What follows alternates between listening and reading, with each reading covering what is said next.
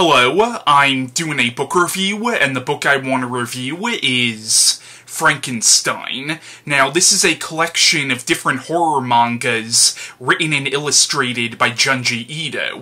Now, a manga, for those of you who don't know, is basically a Japanese comic book or graphic novel. Now, the collection itself, or at least the English translation of this, was published in 2018. However, all the stories in here were published years earlier. Now, the first story in here, which takes up the first half of the book, is Junji Ito's manga adaptation of the 1818 novel Frankenstein or the Modern Prometheus by Mary Shelley, which is probably one of the most famous horror stories ever written.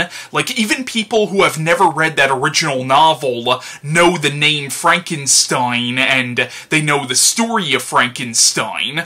And of course there have been countless different movies made that were either based on or inspired by that book. Probably the most famous adaptation of the book is the 1931 film with Boris Karloff. Now, this manga was originally published between the years 1994 and 1998, and from what I've read up, apparently Junji Ito was actually commissioned to write this to tie in with the 1994 adaptation of Frankenstein, which was directed by Kenneth Branagh. Now, being that the story of Frankenstein has been adapted so many times over the years and has been reinterpreted so many times over the years, Ito could have very easily have done his own spin on this story. Like, he could have done his own version of Frankenstein, but this manga is actually pretty true to the source material. Like, you could tell that Ito actually read that original novel, and he really is trying to be true to not just the events of the original novel, but also the tone and the themes of the original novel. Now, the plot of Junji Ito's Frankenstein it's the same plot as Mary Shelley's Frankenstein. It begins where the captain of this ship is heading into the Arctic, specifically looking for the North Pole, and they come across this man on the ice who is pretty much on the brink of death, and they take this man in and nurse him back to health. This man is a man named Victor Frankenstein, who is actually pursuing another man that the crew of this ship had already seen a few days before, and the captain of this ship and this man become friends, and eventually Frankenstein reveals to the captain of this ship his story, and then the rest of it is basically a story within the story. In the story, you find out that Frankenstein was a young medical student who became obsessed with the concept of life and death and what creates life, and he actually created a man-made creature by stitching together the remains of different dead bodies, and then he brought it to life. After bringing this creature to life, he sees it as an abomination, and he abandons his own creation. But then it jumps ahead to a few months later, and during that time, the creature has become extremely intelligent, but has also come to hate his own existence. And now the creature wants revenge on Frankenstein for creating him. Again, the same basic plotline as the original novel. Again, this manga is very true to the source material. Like, if you're a fan of Mary Shelley's Frankenstein, I think you'll definitely appreciate this. And it also keeps a lot of the more heartbreaking aspects of the book, like the whole story of the monster becoming emotionally attached to this struggling family and actually trying to help this family, and then having that family reject him when they finally see him.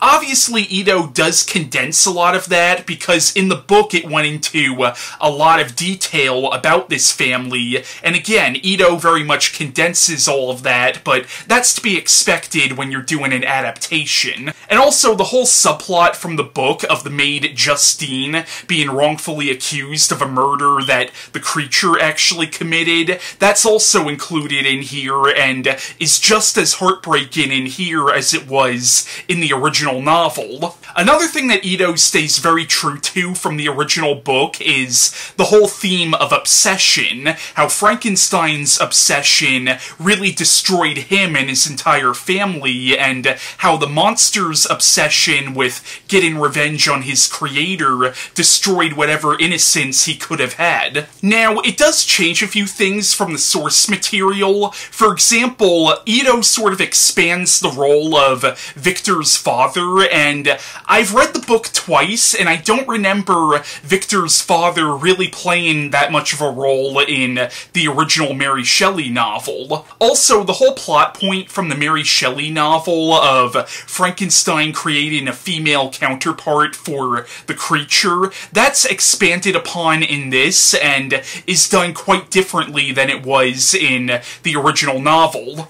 The thing is, though, the original novel Frankenstein is actually a deeply philosophical novel. It touches on a lot of these themes about man's place in the universe and what happens when man tries to emulate God and the ethics of science, and I think the manga definitely tries to touch on a lot of the more philosophical aspects of the book, but it doesn't do it to the same extent that the book did. But while this is a pretty straightforward adaptation of Mary Shelley's novel, the one thing about this that is definitely Ito is the artwork. Like, the creature in this story is freaking terrifying, and Ito does not shy away from the fact that the Frankenstein monster is basically a zombie. Now, the way the Frankenstein monster is drawn in this comic, it's basically like a cross between Boris Karloff's Frankenstein monster and Christopher Lee's Frankenstein monster from Hammer's The Curse of Frankenstein. At the same time, the design is almost its own thing entirely. But again, if you're a fan of Mary Shelley's Frankenstein, I highly recommend Junji Ito's version of this story. I would even almost recommend it even if you've never read the original novel. However, I will say, if you consider yourself a horror fan, then you're doing yourself a massive disservice by not reading Mary Shelley's Frankenstein. Now, after Frankenstein, the next 6 stories in this collection feature a character named Oshikiri. I'm not sure if I'm saying his name right or not. Now, I'm not going to go through each individual story featuring this character. I'm just going to give a general synopsis of the overall arc that you see throughout these 6 stories. But basically, these stories follow a high school student named Oshikiri who is having these weird supernatural experiences, and you're not sure how much of them are real and how much of them are just hallucinations. But eventually in these stories, he finds out that his house is actually the gateway to a parallel Earth, and it turns out that there is an evil alternate universe version of himself who is killing people on this parallel Earth and then taking them to Oshikiri's world to bury them in Oshikiri's backyard. Now, of the stories in here featuring this character, my 2 favorites are Pen Pal and Intruder.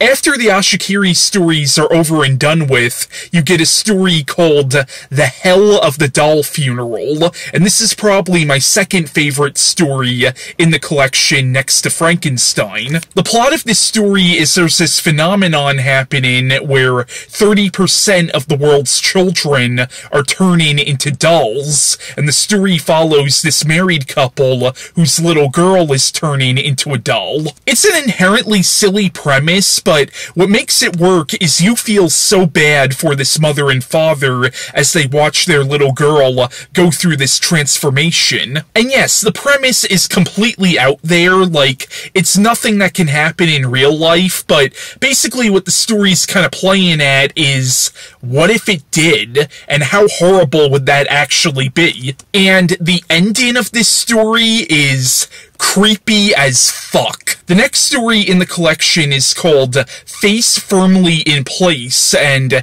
this is a very darkly comedic story about this woman who is going to get, like, these pictures taken of her teeth or something, and the doctor hooks her up to this thing that keeps her head still, but the doctor steps out of the room for a second and then accidentally dies, and she gets stuck in this thing.